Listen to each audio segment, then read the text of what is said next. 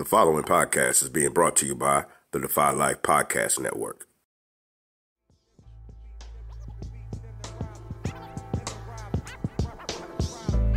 Welcome to Aftergate, powered by the Defy Life Network. Aftergate is a podcast series highlighting Colgate alumni of color in their professional endeavors after Gate. Aftergate is hosted by Alvin Glimpf, aka Al, and Herman Dubois, aka Jerry. We are doing Aftergate because Colgate University has produced innovators who have changed the world every day. Yet many alumni of color in the mainstream Colgate community are unaware of the amazing accomplishments of Colgate alumni of color.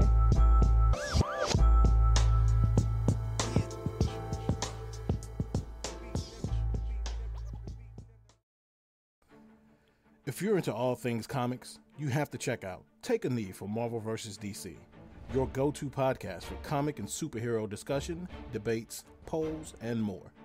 Tune in as regular Scott and Ozzy Killmonger chat about your favorite comic topics, and you never know who may show up for an open mic, or what will be next on their favorite One Gotta Go.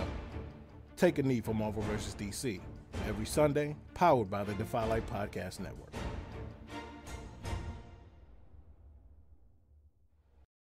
Welcome.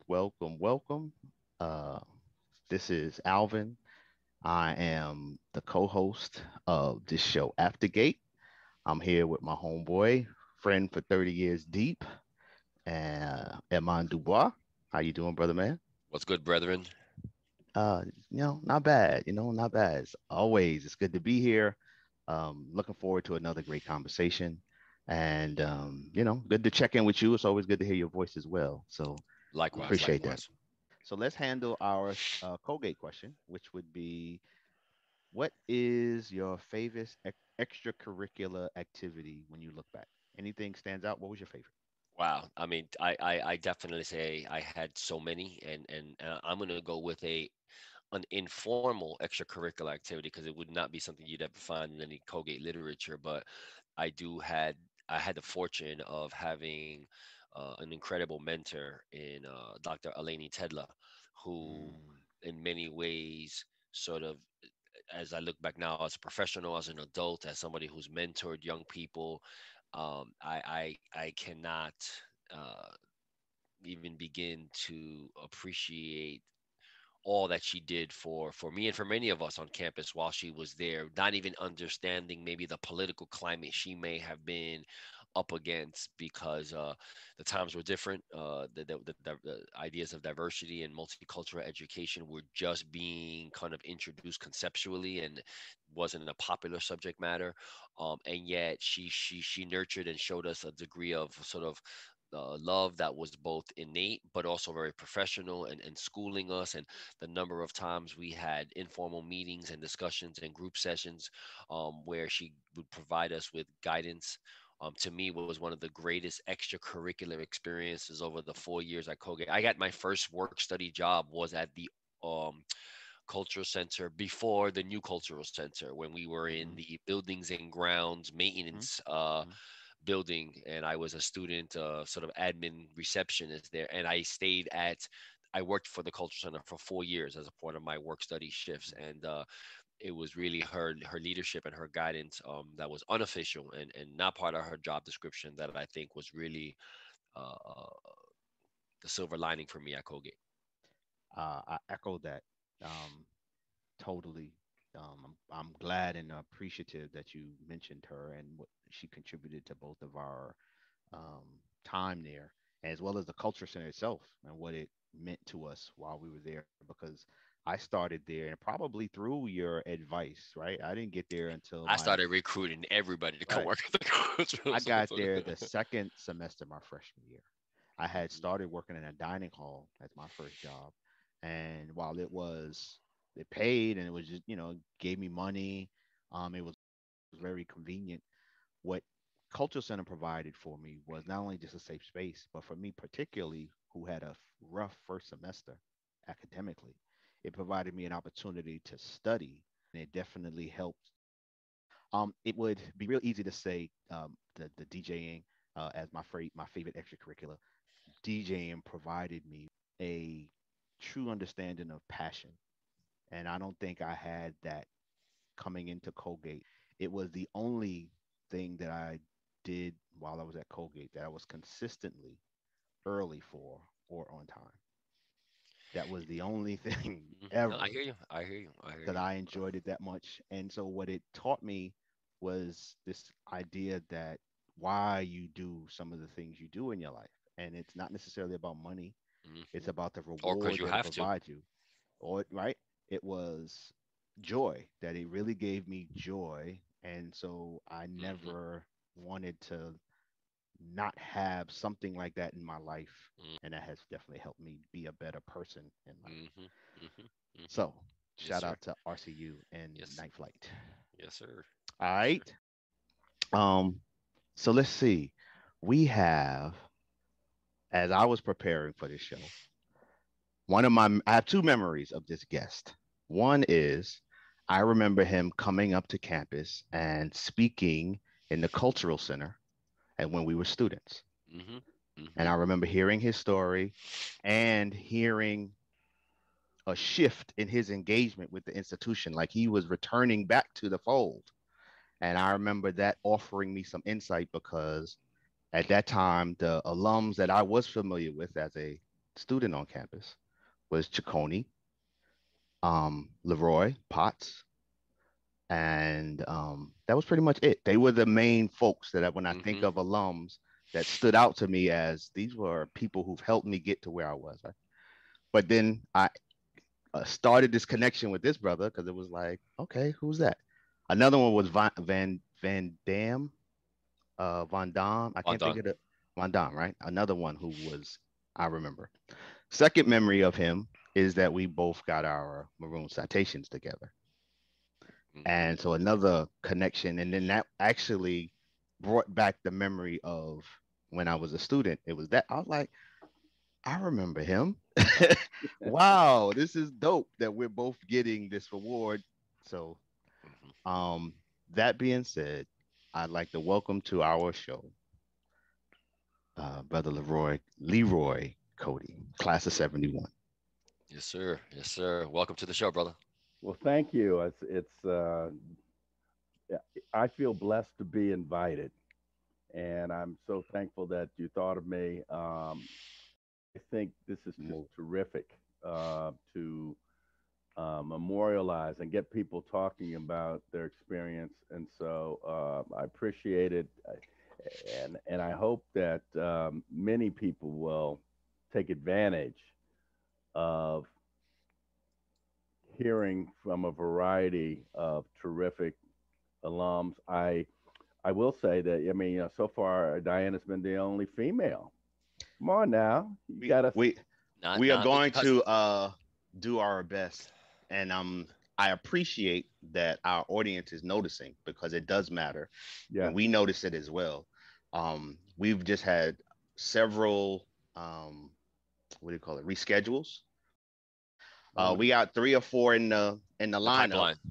but it is, okay. we are doing our best. But as fate would have it, we've had four or five brothers A in a row. little uneven at the moment. Okay, But we're got it. working on it. We're Because it's come up a couple of times, both uh-huh. internally and externally, and we want Okay. to be clear that it's not that for lack of effort. It's just been the Uh-huh. nature of the scheduling process. So, I first, I don't recall the particular event when I came back to campus, but I hope during the course of the conversation here we can talk about how I began to, get back into activities and get more engaged with Colgate and what it means for alums of color to stay engaged and be engaged because it can be so meaningful, as apparently I was with you. before we jump into some of the sort of a formal question, I'd like to expand upon a little bit of what you just said and ask the question. There was a word you mentioned, sort of at that time you chose to re-engage, so it implies that there was a some form of disconnect or separation that went beyond just physically graduating from Colgate, but maybe some type of shift in your thought process, in your spirit, where you went from uh, going on to whatever was next in the chapters of your life post Colgate, to then realizing at some point, you know what, I need to reconnect. And can you talk a little bit about like sort of that, what was that time in between, what might have been, was influencing you, what were some of the reasons why you might have disconnected and then chose to reconnect? I think that that's important context, because it is something that's come up quite often in sometimes subliminal ways in some of the discussions with some of our other guests, and in other ways more direct. And I would be very interested in your take on what your reflections, uh, indicate with that experience. You know, when I graduated in 1971. There were great feelings of ambivalence about the struggle that I went through for 4 years at Colgate. And I attribute that to those feelings to, at the time, to being quote unquote angry. I remember thinking that as I left, if I never see this place again, it will be okay. Um, Hmm. as Hmm. life goes on and you gain, first of all, perspective and maturity, and distance doesn't hurt Hmm. as well. And you put things in better perspective, in different perspectives. So I evolved, and my feelings evolved. And I also want to say that I describe it as struggle, but uh, you know, I formed my best friendships, lifelong relationships during those 4 years. Had a lot of fun along the way, but it had nothing.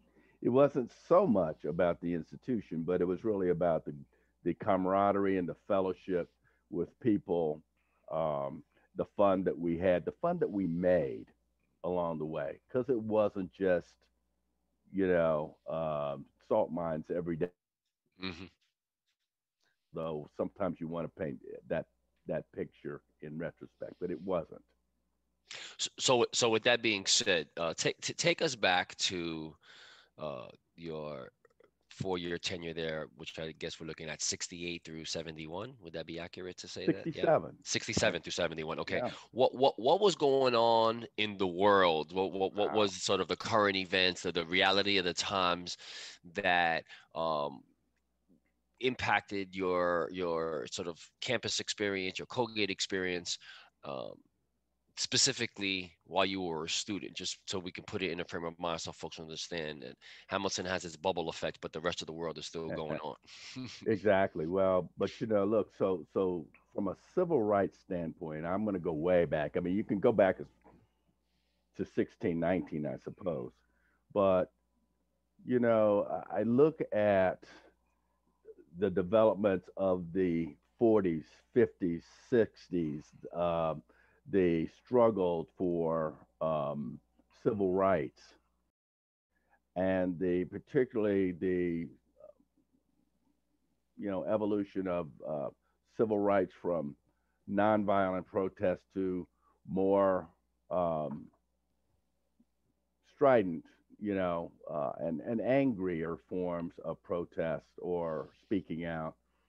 We a class of 16 black men arrived on Colgate's campus in the fall of '67, and we doubled the black population. So we are kind of the first significant wave, and this wasn't just Colgate, but it was starting to happen across the country. The first significant wave of African Americans coming into historically white and exclusive colleges. Um, there had been brothers here before us, and keep in mind this was a all male school. I have no idea what I was thinking when I was 17. Um, but before us, it seemed like there would be two or three per class. And then all of a sudden, 6, 18 of us show up, and it becomes 36 on campus. Mm. And so, I think that's kind of the initial backdrop. That said, so there was a lot of struggle going on in the 60s. We were aware of that. I was aware of that. But as I came to campus, I really was thinking just about being a student. Just, come, put my head, nose to the grindstone and study. And quickly learned that there were problems even at a place like Colgate. And certainly during the course of the spring, there was the sit-in, there were, protests, there were the Association of Black Collegians actually had been formed in the spring of 66, spring of 67, just before we arrived on campus. So, the that's kind of the backdrop. And then you arrive on campus and you realize, you know what, you just can't, at least I was not able to only be a student, that I felt that I needed to be part of whatever the solution was, to help make life for ourselves more palatable, at Colgate University.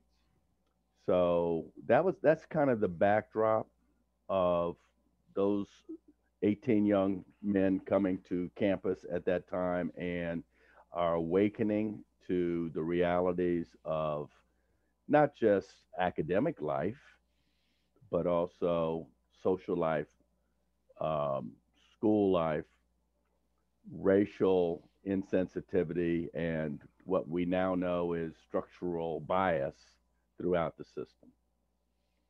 And can you give a little context to where your origins or prior to Colgate? So there was, we've had different guests from different parts of the country, and I always find that amazing, things we did not know about their hometown or where they came from, which shaped who they were, impacted their filter and lens going into Colgate, and then Colgate had a whole different idea and agenda for them when they got there. Sure. Well, my background is that I'm an Army brat. My dad joined the Army. He is from Tuscaloosa, Alabama. Dirt poor growing up. Wow. Was a good student. Got into Alabama A&M, and dropped out to enlist in the Army in 1942. And the rest, as they say, is history. He met my mother along the way. She's from Kansas, also poor working class, and so How long did he serve? humble roots, right? How long did he serve?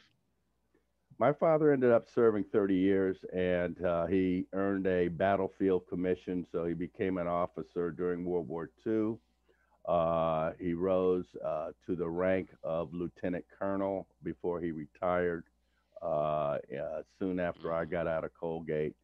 And he had, and I should also say that along the way, the Army paid for him to get a master's degree in radio and television communication at Ohio State. And then after he retired from the service, he became he joined the faculty at a community college in New Jersey, and he went on to earn a PhD at Columbia. So my dad was all that. Fascinating. and that actually kind of frames me in a significant way, because he was a big personality, and I think I'm something too.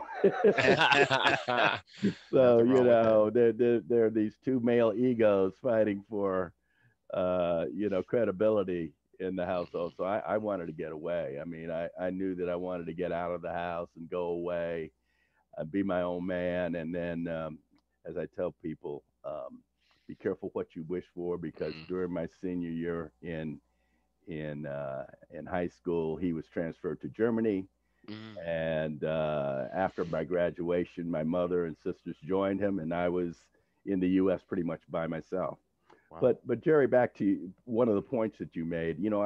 As an Army brat, I probably went to 8 or 9 different schools, and mostly the South, like Carolina and Kansas, and North Carolina, Ohio. I was in Japan when I was 3 years old. So, there are places around the country and every stop was a year, maybe 3 years, before we would be relocated.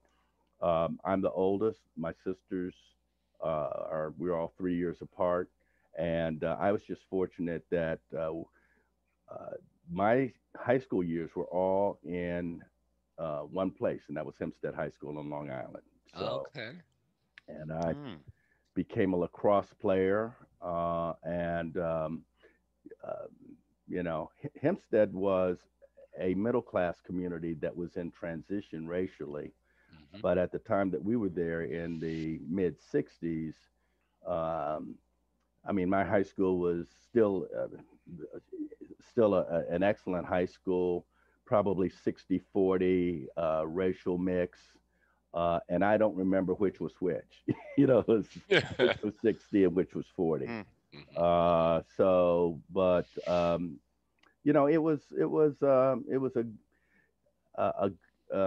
it was what I knew to be relocating every so often. In my early years, I went to segregated schools in North Carolina.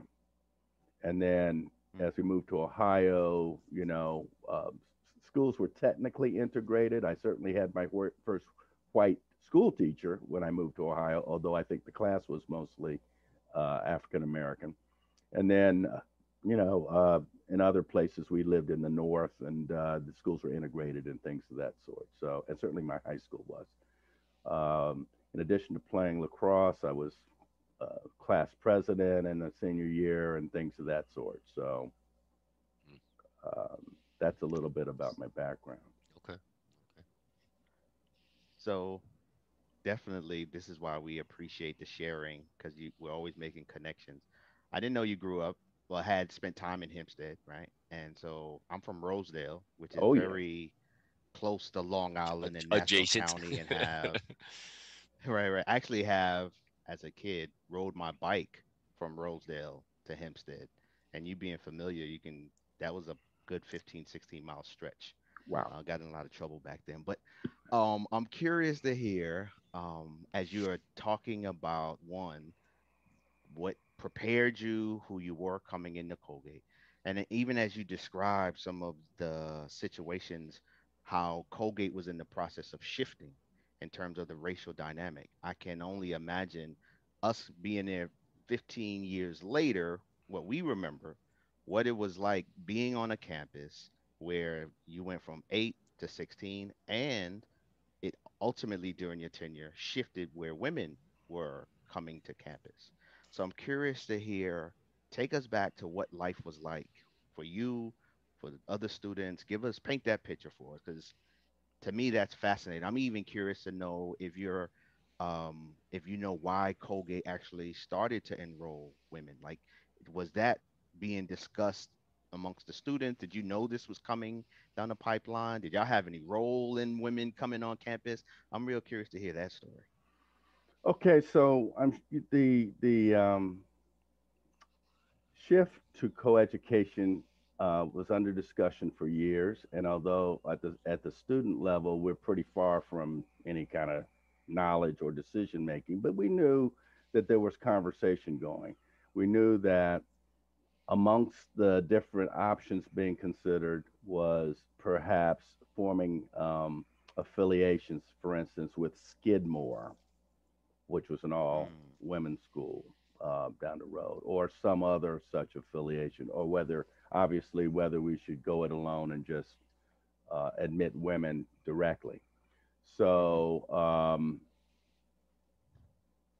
it's it was not something at the forefront of any of our thoughts at the okay. time. So when in the fall of 1970, the first class of freshman women were entered Colgate.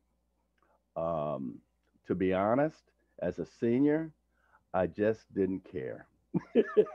I didn't care Wow. that much. We had already endured 3 years of driving through the 2-lane highways from Colgate to Oneonta to Syracuse to Tw- Wells College, whatever it was in the middle of snowstorms. Hello. Tell it. Route 12B, Route That's 12B to exactly Utica. right. So, but as a senior, I'm focused on just getting out. I see the light at the end of the tunnel. Hmm. Salvation. That's right. Now, otherwise, I think if we think about, what was life like? Hmm. There was a lot of our presence, at least amongst ourselves, and maybe because a lot of us would, us being the black men who, freshmen particularly, who were living up on the hill, we're talking with each other, eating with each other every day, maybe, not necessarily in a group, but we found ways to get to each other.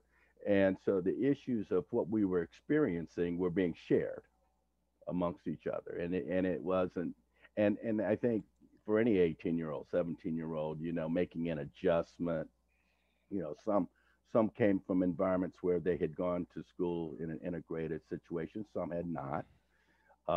People were from mostly the Northeast, a lot from New York City, but differing backgrounds. And so it seemed like a struggle, even before we got to the point where there was the protest in the spring. We wanted to have more, and the ABC was getting going. We would have weekly meetings. We did ask the administration for a private room where we could dine together, and that was down at in one of the rooms around the dining hall, and so that we could have a weekly meeting and have a chance to this have our meeting and also fellowship and get to know each other. So life was tough. The memories of those days was um, the ground being white with snow, the skies being gray and white, and Hmm. white people Hmm. everywhere you look.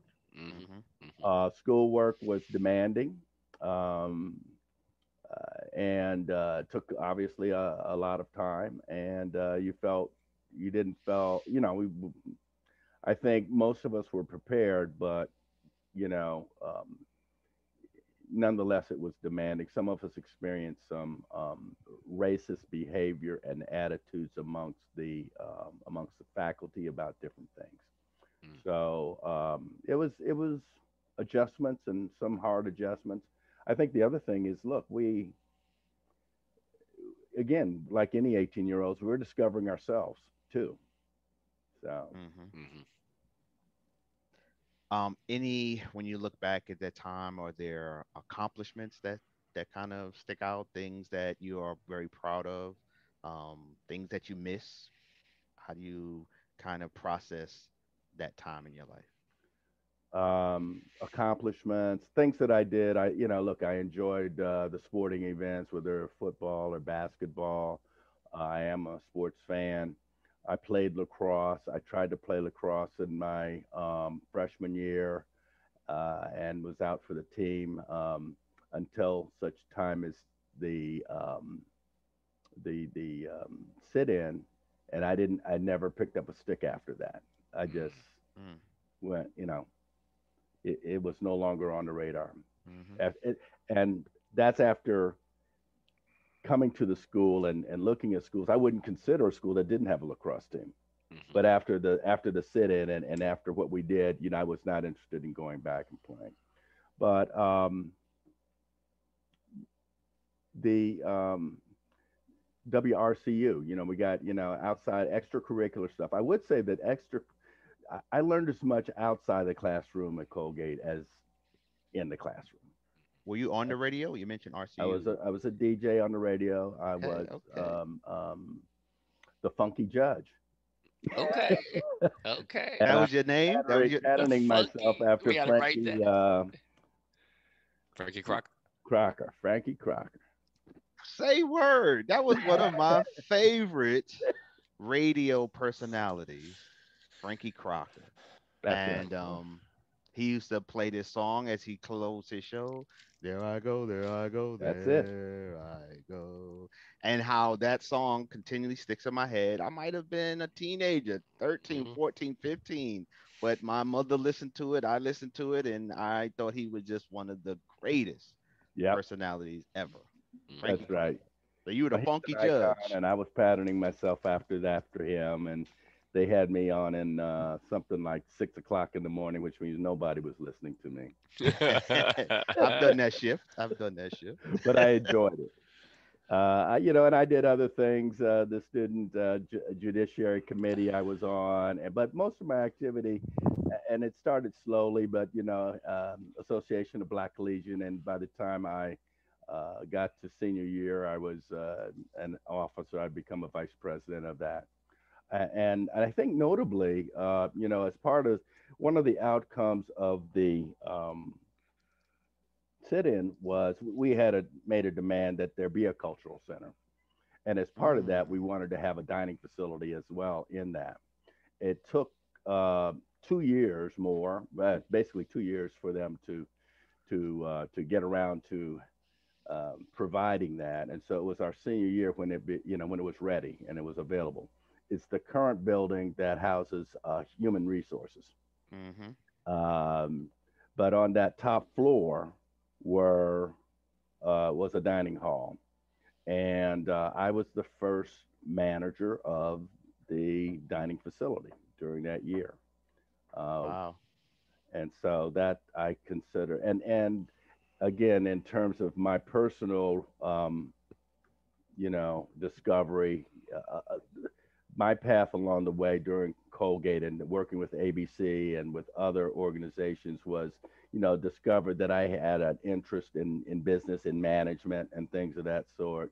And so that fit right in, being the manager of that facility. So, If I can now, I'm going to label you as one of the cultural center founders because I think that it's worth uh, delving a little deeper because I would love for you to Mm-hmm. share a little bit about why there was such a need and what was the inspiration behind the group of students who advocated for that because I do think that decades later cultural centers are on campuses around the country, and in some cases there's a lack of understanding of what their maybe original purpose was and the vision behind why they were needed versus now just being a building that can be a box can be checked off campus that fall under any category from affirmative action to multicultural education and inclusion and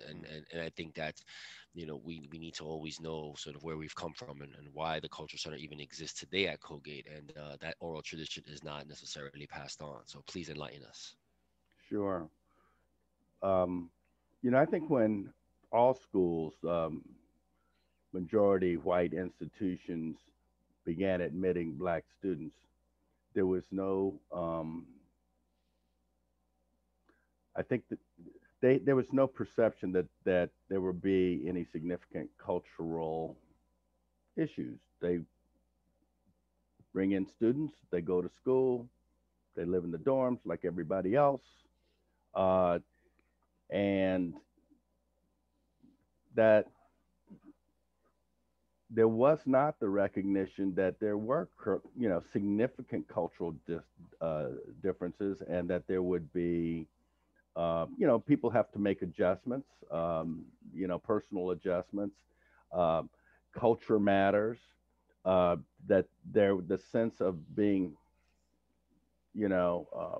recognized for who you are, valued for who you are, valued for the uh, cultural things that are meaningful to you. Uh, there was no thought of that. And I'm sure that even for women, I've heard, the first women at Colgate, talk about that, they were kind of dropped in here too. And, there are urinals in the dorms, in their bathrooms. So it's just I don't think there was any real thought, planning, or appreciation for cultural differences. And so for us, we needed safe places, places where we would feel comfortable, where we could be ourselves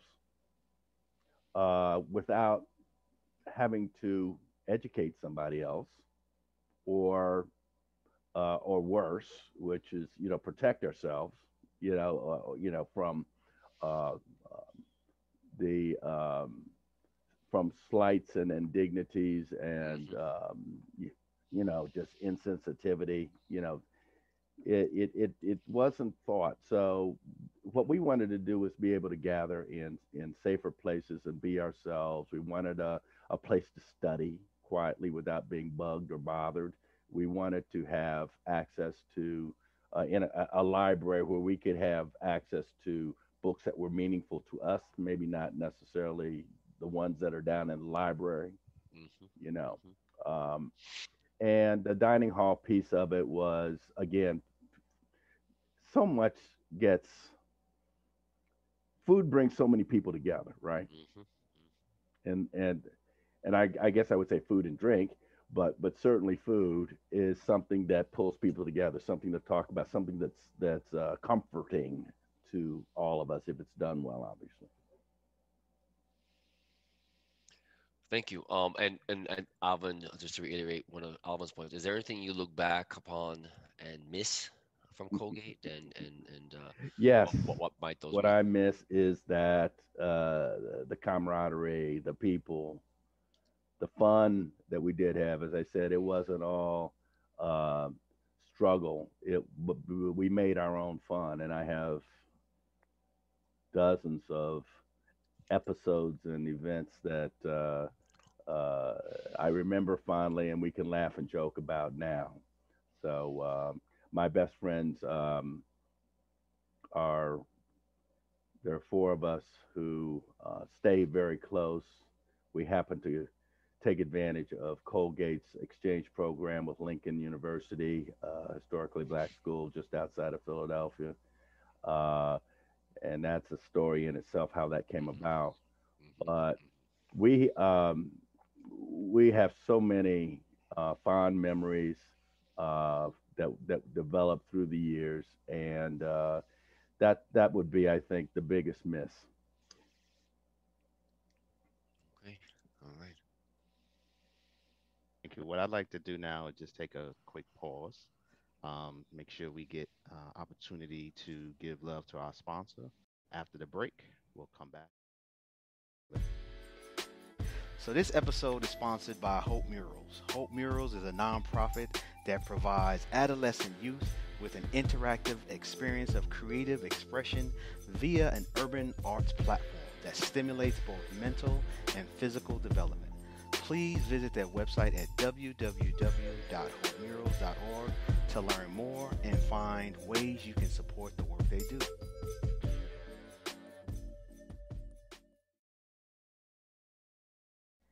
Welcome back. Definitely want to thank Hope Murals. Definitely appreciate all that you do with our adolescent youth. If you want to be a sponsor, don't forget you can email us at aftergatepodcast@gmail.com. We're always looking for additional businesses, initiatives, and organizations to promote. Before we get back, let me show some love to our network. We got dope shows like this at Defy Life Network's podcast hub, which is www.defylifepods.com. You can find our podcasts and a lot of others. And we are just continuing to expand our services that are carrying our show. So we're not just on Spreaker, remember, we're on Spotify, iHeartRadio. Definitely don't forget the written content at godefylife.com and our branded apparel at defylifegear.com. What I would like to do is now lead into our next question. This is exactly why we're doing this podcast, to share information to the alumni of color networks.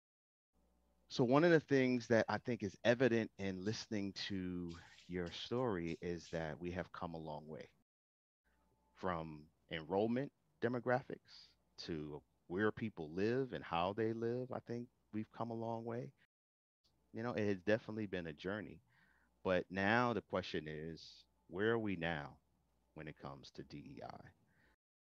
I'm curious to hear your perspective on not only where are we now, but where are we going? What's the vision from an institutional perspective? I know you've been involved. I know you've been engaged. There've been some significant changes in leadership over the last few years. From the president is bringing a different energy from that seat. Um, Dr. Hux, I think that's critical. And then Ronnie, Veronica has made some amazing strides in terms of getting us engaged. And so, from your seat, can you give us your perspective? Yes, one of the things about being having graduated 50 years ago is, I have a 50-year view, seeing things from where they were near the beginning to where they are now, and being in the room as a trustee. And then in particular, focusing now on the period of basically the last year or so. I spent 9 years as a trustee, hit the term limit in May of 2020. So I'm now trustee emeritus. I was chair of the Student Affairs Committee during my time there, and that there's a lot that I could see and had perhaps some influence on, or at least weighed in on, in terms of equity, inclusion, the sense of diversity on the campus, and also, I guess no sooner was I off the board than a month later, of course, the George Floyd incident blew America up and woke a lot of Americans up and woke a lot of things up at Colgate as well. And while President Casey is, I believe, an ally, we could not have, it's hard to imagine having a more of an ally in the president's office than we have. We can do a whole lot worse. And his instincts and his leadership, I think, is to be encouraged. And he has been open, and he's talked a lot, privately, publicly, to everybody, and is really his leadership. I think it gives us an opportunity to make some significant strides. As you mentioned, his cabinet is a diverse cabinet, beginning with Dr. Hux, the number 2 person executive at Colgate University. That's powerful. Mm-hmm. I'm so pleased and proud, and think that this is an opportunity for us. But so no sooner than I was off the trustee board, my seat was not cool when George Floyd happened, and the board decided to establish an ad hoc committee to look at diversity, equity, and inclusion, and asked me to come back and to be involved in that committee.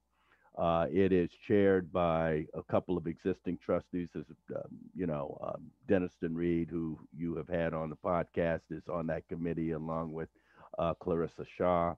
And then there are a number of other existing trustees on that as well. And so what we're charged with doing is to help the board understand and get aligned and support efforts across the university, support the president, because I think, and I give the board credit, I give Mike Hurling, who's chairman now, the credit for recognizing that this is everybody's work. Mm-hmm. We can't, and a board is supposed to be 50,000 feet. It's supposed to hire the president and maybe have significant stay on the top executives, give them goals, measure them and evaluate them, and basically stay away. Yep. But on this level, we recognize, it is to be recognized, that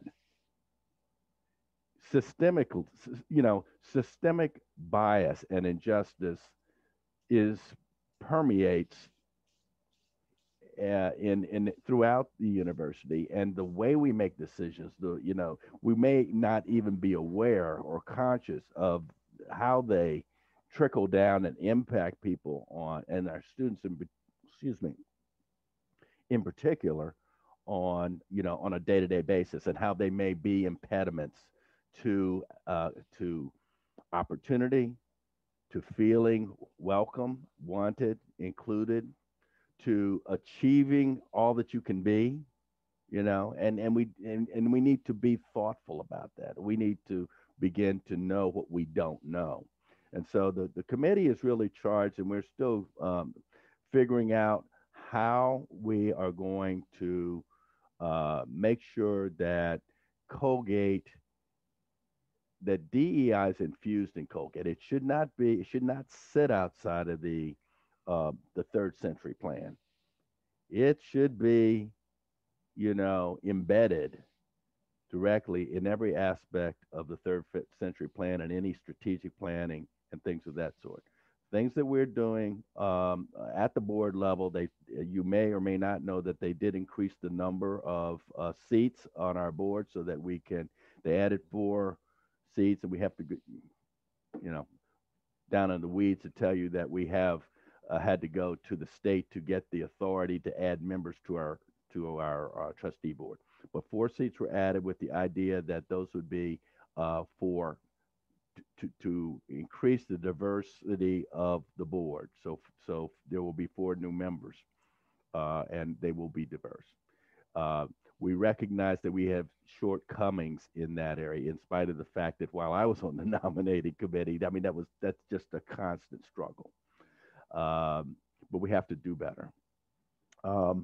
In addition, each one of the committees of the board has got to be charged with some goals on the DEI front, and that's programmatic committees, that's the academic committee, that's campus life, that's finance, and buildings and grounds and things of that sort. We have to understand, and we're looking not just at student life, we're looking also at the faculty. We need to look also at the staff and not overlook, the fact that there are people of color and women and others who are underrepresented, and how they're being treated or what opportunities they have. So this needs to permeate. This needs to be in our DNA. And from my perspective, what's really important here is that we have to make sure.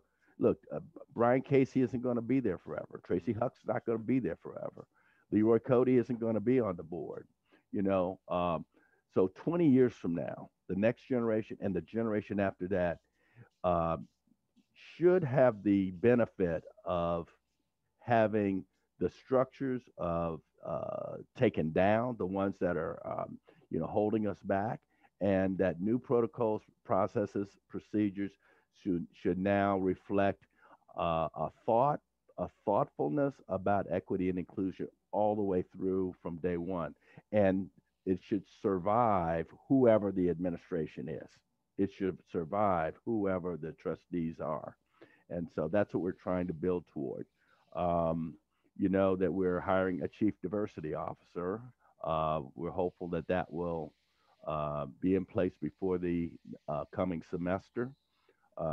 And the important thing is to know that person will sit on the president's staff, but will have we'll have input into all of the different departments across the campus. So, but the one thing that really is important is that that person isn't the only person. Mm-hmm. It's not. You can't just say, "Hey, it's your job. Good luck." You got to be supported. You got to have resources. You got to be. You have to have colleagues and collaboration throughout the organization. And I think we're beginning to turn the corner on that. I think it's great to hear. I think there's definitely a sense we've never arrived, right? So there's this continuing to push, which I think is good to be reminded of. That we have to acknowledge what we are doing right, but continue to make it better and better for the people that are following us. I think I also want to just acknowledge also the shift in tuition that they recently made, Absolutely. where they have waived tuition for students that have family incomes under $80,000. And to me, what is so significant about that is I know, to your point about having graduated, now for us it's been 30 years, we've noticed a shift, at least of our perception, in terms of the type of student that was being enrolled in Colgate, the type of student of color. We felt like it was more middle class, it was a more private school, and where again, I'm all for as many students of color accessing Colgate University because I think it is a life-changing experience.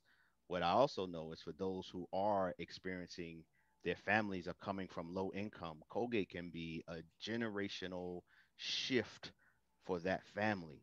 And so to me, I never want to deprive that student of changing their whole family's trajectory by having a Colgate education. And so the fact that they've made that uh, Adjustment. accommodation or Hmm. policy shift, I think is going to yield some dividends that we are going to look forward You to in the used future. a word that is my favorite word, and that is trajectory. Hmm. And that's what keeps me going and keeps me motivated about staying involved with Colgate because I see the way that trajectories can be changed. Hmm. And that's what it's all about. And this goes full circle back to what you first said about how I impacted your life because I was there Hmm. Hmm. and I hadn't before. I'd been missing. Hmm. And that would be just one the epiphany to me that has come about is that we all leave legacies, Hmm. and the legacy can be absence, Mm. void, Mm. or it can be one of being engaged, being involved, just showing up, and you never know how that will change, have an opportunity to change somebody's life. And that's what Colgate can do, is change people's trajectories. But and this leads to one other point is, and I get on my high horse about this, is that Let's get on it. Let's big go. 50-year change, the big 50-year change is there were 18 of us in that class. Now the numbers are so much bigger, but what's more important is that across 50 years, we are now, people of color are roughly 10% of all the living alumni of Colgate University. That's critical mass. That's 3 or 4 thousand Wow. people. Wow. We are 3 or 4 thousand strong, and it's not going to go away. It's Right. Right. permanent.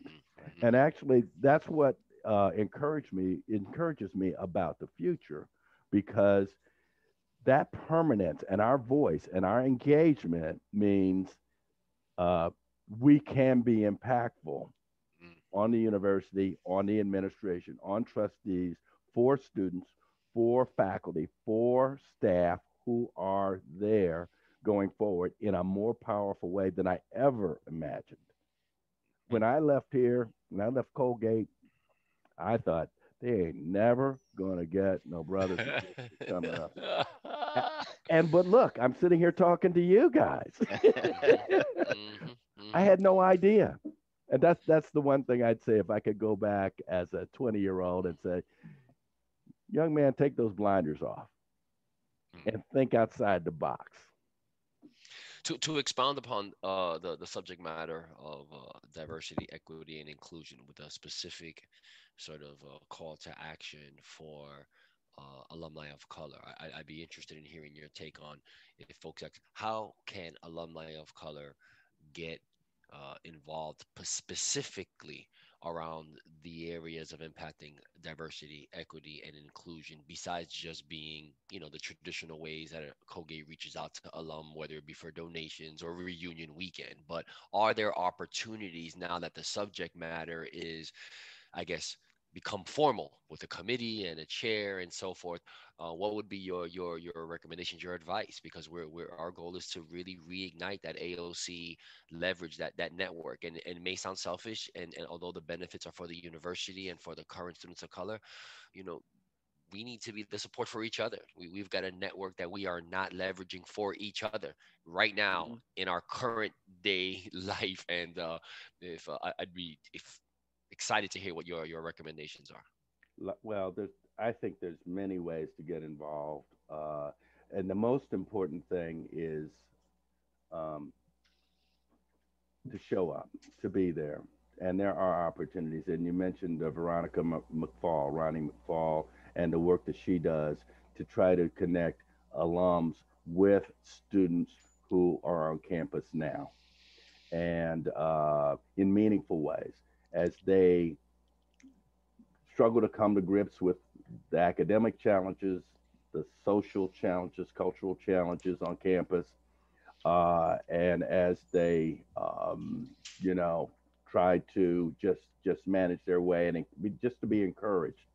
But more importantly, there's also, Alana is there, and Alana is in need of the touch and engagement of alums of color as well.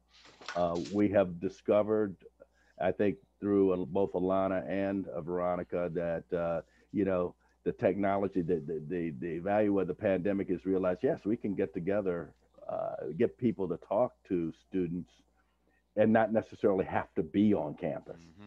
So now it's an hour of your time instead of hours of your time and travel and all that. I'm big personally on giving. It's not necessarily part of our, sometimes not part of our culture to think about generosity, to think about donating. But in even small ways, it has an impact. It says that you're involved. Along the way, I've had opportunities to try to help build funds, such as the for the Adam Clayton Powell Jr. Scholarship several years ago, about 10 years ago, taking a look at the paltry amount that was there in the endowment and wanting to make an effort to try to grow that we had a capital campaign. We wanted to just double it. We know what the cost of going to Colgate is. So right now those funds are providing a portion of the support for one student each year. But the more we can grow that, the more money we'll be able to support students, with their tuition or the cost of room and board. In addition, I felt very strongly that as we hit the 200-year, the bicentennial celebration, that we needed to make sure that future generations know that we were here at the 200-year mark. So looking for something a little more permanent and actually work closely with Siobhan Martin, who's chair of the AOC, to get established an endowment that would provide in perpetuity monies to support programming for alumni or students of color. So that's in place now. It's a small amount, but giving $13 or $100 or what you can, or a few $1,000s if you can, really is is important to do. So, would really love to hear a little bit about who you are now, who you've been. Just kind of walk us through that journey of after after Colgate. How did you get to be this person? So the person that I am now, first of all, I had I want to give honor to God because I have grown in my faith over the years. I am from a devout family, having gone to church every day, every Sunday, for all of my life growing up, but, really getting away from that, as many of us do for so many years. And now, as at this stage of my life, giving a lot of time and energy to the church that I'm involved with. So I want to give God honor and glory there. Um, I'm an investment guy. I had a wonderful, you know, career on Wall Street. Uh, it's nice to be able to do something that you enjoy and you love, and every day is different, and it doesn't feel like work when you're doing that.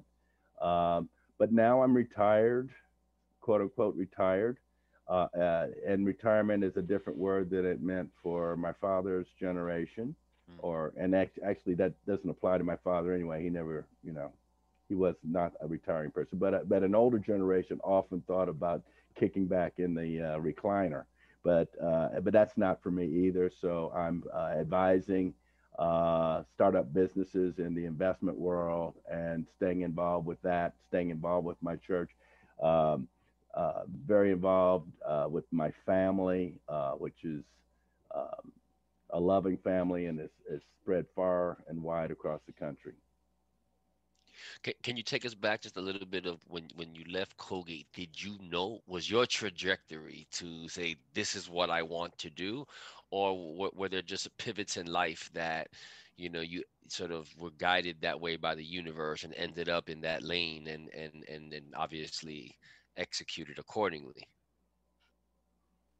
I knew that um, I had an affinity for business, for management issues, and was pretty good with math, and not intimidated by it.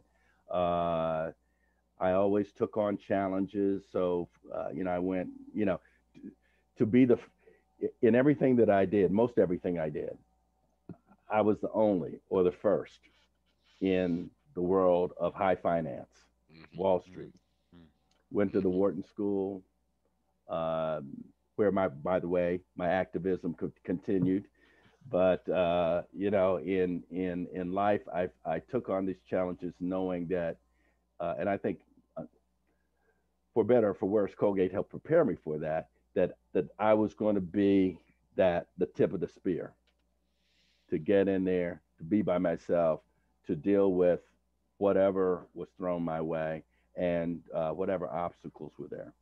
Um, I again been blessed that I made choices, was drawn to things that put me in some in, meeting incredible people and in incredible situations, high finance, some of the quote unquote brightest people in the business world, in the finance world, and being there as an advisor and as uh, I guess, a trusted fiduciary and counterpart to whatever that they were doing. He doesn't want to say that he was the expert in the room. That's what. So I'm gonna say it for Well, him. well, He, you that, well, we always have to, we have to be the best. Yeah. Mhm. Yes. You can't be Absolutely. there. You can't. You're better than everybody in the room, just by virtue of who you are, and they may or may not be, Hmm. on point, but you have to be. Hmm. Oh, Colgate taught us that for sure. Absolutely.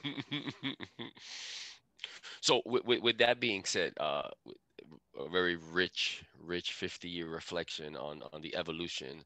Uh, if you could go back and advise yourself as the 17-year-old entering Colgate with what you know now, and that 21-year-old exiting Colgate into the world with what you know now, what would that advice be? Okay, absolutely. Um, I would say be optimistic. Mm, Shoot for the stars. I would say don't let anyone take your joy, Mm, whatever you do. A wise man once told me when I was at a low point, he said, when things are bad, they're almost never as bad as you think. mm, But don't mm, forget that when things are good, they're probably not as good as you think. mm. And I have remembered that for quite some time, and that's meant a lot to me. So, little surprise question. mm. When you look at your extracurricular activities while you were at Colgate, is there one that stands out as a favorite?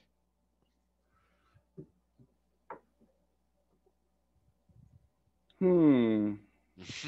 Look, I'd say being a DJ was just fun, and it's fun to talk Yeah. about. And I was the Yeah. funky judge, and Any recordings? Any recordings that we can go back into the archives and listen to any of I those? don't know. There was a song that came out. I think this guy was a one-hit wonder. It was called "The Funky Judge," and I kind of took that and ran with it. But that moniker for people who get to know me, and some of them have been some of my white colleagues. We've had a lot of fun with that nickname. Nice, nice, nice, nice. Could that have Um, been an alternate career path and maybe, reincarnated, come back as an air personality? Do you think that, you could have Oh, taken it to the we next all level? have those visions of ourselves as some sort of talent and celebrity. But Mhm. right now, I live vicariously through, particularly, well, through both of my sons for different reasons. yeah. But the younger one is a hip hop music producer, Okay. That's what's up. so he keeps it Yeah. young. Yeah. And Ah, my and my I'm a one. oldest son is a rocket scientist, electrical engineer with NVIDIA. So there you go. Mm. Oh, wow. So when we get off the call, I will make sure to text some information on my TV series so that you can share that with your son. Awesome. So Pharaoh's Army, we are running a crowdfunding campaign. So for all those who are listening, please go to Seed and Spark, Yes, look sir. up Pharaoh's Army, and donate and show some love to our TV series. But it's going to infuse hip hop and deal with this Okay. intergenerational dynamic that is happening right now, trying to have these conversations about social justice, Okay. police brutality, racial disparities. But of That'll be course, right up his alley. before we wrap up. Is there anything you'd like to share, promote? Um, Here's an opportunity for you to get word out to the listeners, alumni of color. What would you like to share with us today? You know, the only thing I would encourage people to do is, especially, especially I would like to ask people to make a donation to the Alumni of Color Third Century Fund. You can do that through a whole lot of different, electronic ways through the Colgate website and things of that sort. That name is the Alumni of Color Third Century Fund. There are other um, opportunities to direct money to specifically to things that may benefit students of color. About Diane Siccone's fund.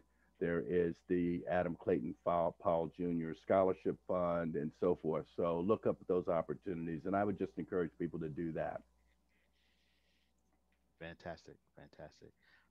This has been an amazing conversation. Any last words, co-host, guests, before we wrap up? This has been Would amazing. love to plug uh, for you to identify any of the classmates that you have had, that you're still in contact with. You talk about some of those relationships that you have today that stem from there, and Alvin and I, get to brag about, being 30 years removed and our friendship only getting stronger with the years. And then I hear 50 years, and I'm like, well, oof, we got a lot to go. And so um, we are looking for all alum across all boards. Some of the women that you may know of that would help share their story and experience. And sometimes, it takes that, email from Leroy to say, okay, I'll get on the show. And Got so, it. please plug those, recommend them. You can call them out, let them know they're going to be getting emailed from us, but that would help us out tremendously. Mm-hmm. I will definitely do that. Thank you. Thank you. Thank you to all our listeners. This has been another episode of Aftergate, powered by the Defy Life Network, and you will definitely hear us on your favorite platforms. Shout out to our interns, Kathy, Izzy, Sophia. Appreciate all the work y'all are doing. And check out the mini episodes we got to follow, which will definitely involve more women guests. Yeah, for sure. We are noticing. Just duly noted. Duly noted. Okay. Thank you, brothers. Peace. This has been fantastic. I'll never. This will be a highlight for sure. Thank you. Excellent. Thank you. Appreciate that. Thank you for the support. Shh. You hear that? Listen closer. That, my friend, is the deafening sound of focus. It drowns out all the useless noise that can clutter the moment. Naysayers don't exist. Haters? Smaters? The peanut gallery? Who's that? When you in your zone, all that noise and all that buzz is just elevator music. So, enjoy your journey, focus on your goal, and bask in the quiet roar that is progress. Because when it's your time to shoot that shot, spit that verse, or close that deal, the only voice that matters is yours. Defy Life.